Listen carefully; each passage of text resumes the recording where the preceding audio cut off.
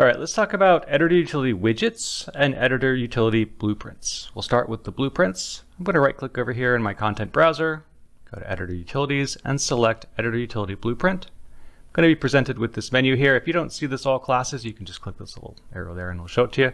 So what I want to type in here is the word action. This is going to give me two options. There's going to be actor action utility and asset action utility. You'll notice asset action utility is up here. I'm not sure why actor action utility isn't, but it's how it is. So I'm going to go ahead and select actor action utility to begin. And I'm going to name it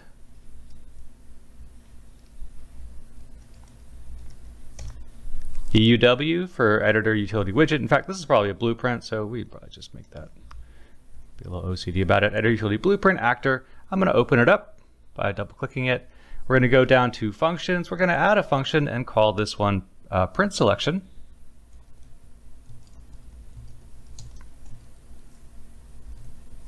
I'm actually going to be a little more explicit as print selected actors and compile it and save it.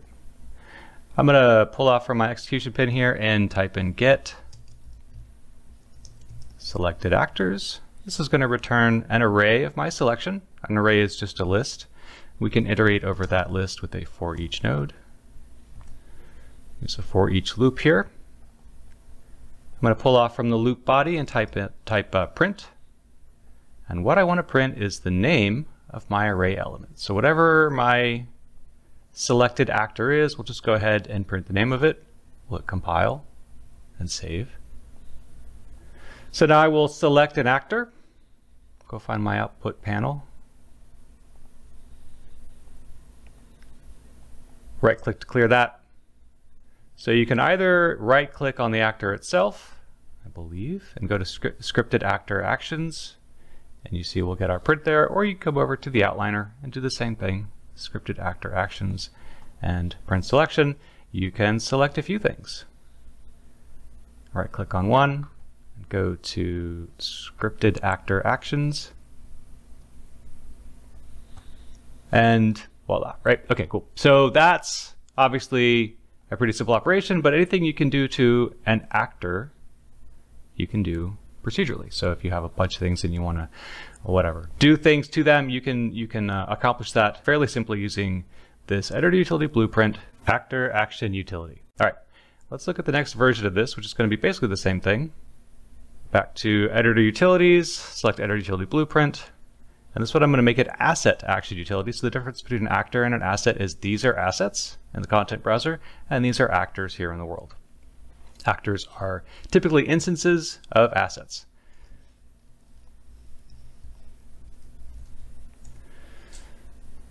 Go ahead and make a new editor utility blueprint. Open it up. We're going to do pretty much the exact same thing. Go to functions.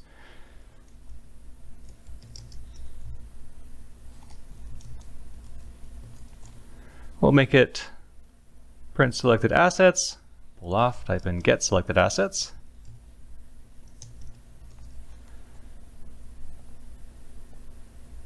Once again, we get that array, which we can iterate over with a for each loop. And we're going to just print the name of everything that's in the array. Compile and save, and also this function is by default exposed here in the editor. Now I'm going to select some assets, right click, scripted asset actions. Actually, let me clear this real quick. And then print selected assets, and you can see there are the names of all the things that we have printed. So those are the two main categories of asset action utility and actor action utility. You can see the parent class up here. And these are useful for lots of things. It's also worth noting that one of the nice things about the editor utility widgets is they have functionality that a regular blueprint does not necessarily have. They can also do a lot of the same stuff regular blueprints can do. The difference is context. There's no expectation that an editor utility widget or blueprint is going to be used during runtime, so they're not worried about making sure that all of the functions that are available are optimized in terms of 60 frames a second, right? So it doesn't matter if something takes 1/10 of a second or 5 seconds, right? You're not doing it during gameplay. It's all in the context of an editor tool. So one of the downsides of these options here, this editor utility blueprint, is it doesn't have a UI. And that's not as useful as it could be. So that's one of the benefits of the editor utility widget. It has a UI. So I'm going to right click over here. We'll go to editor utilities, and now I'm going to select editor utility widget. It will provide us with two options here, the stack box and the grid panel. And these are new as of 5.3, and I don't actually know how to use them. So I'm just going to grab the first one, and we're going to rename this new asset editor utility widget demo, for lack of a better name. So right now, if you come down on this side, this is going to be our hierarchy. This is kind of an important panel. You can see we've got this thing here called a stack box. That was the option that we picked. The other one is, I think it's got it down here a bit. There's like another one, grid panel. So the options by default are stack box and grid panel. And they're probably awesome, but like I said a minute ago, I'm not really sure exactly how to use them. So what I'm going to do instead is I'm going to delete it. And I'm going to grab canvas panel and drop it in.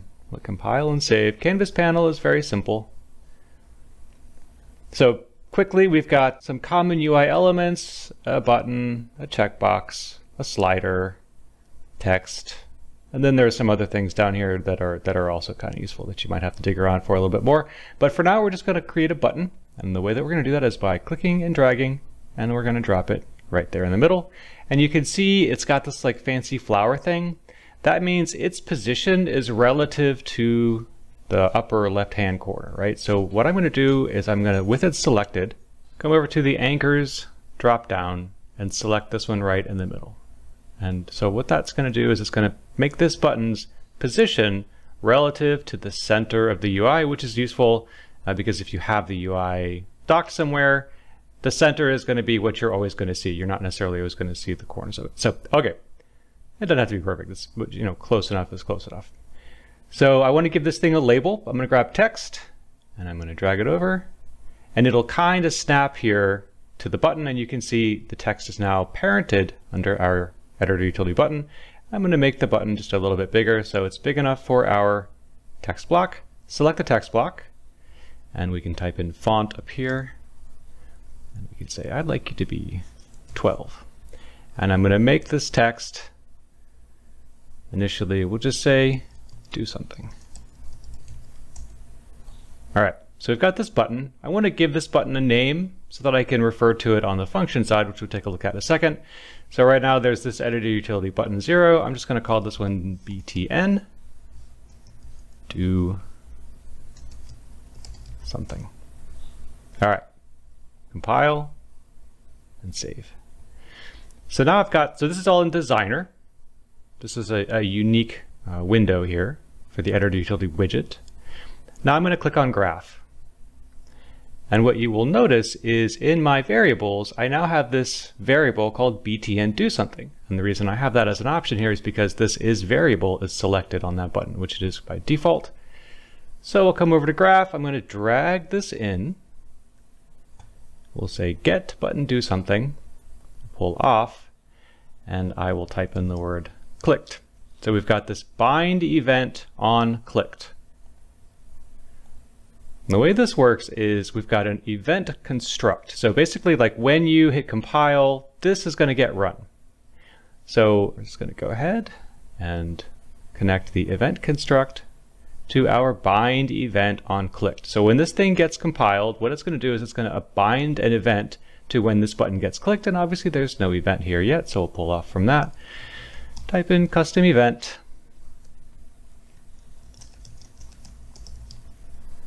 And the thing that we are going to do is we'll just print hello for now.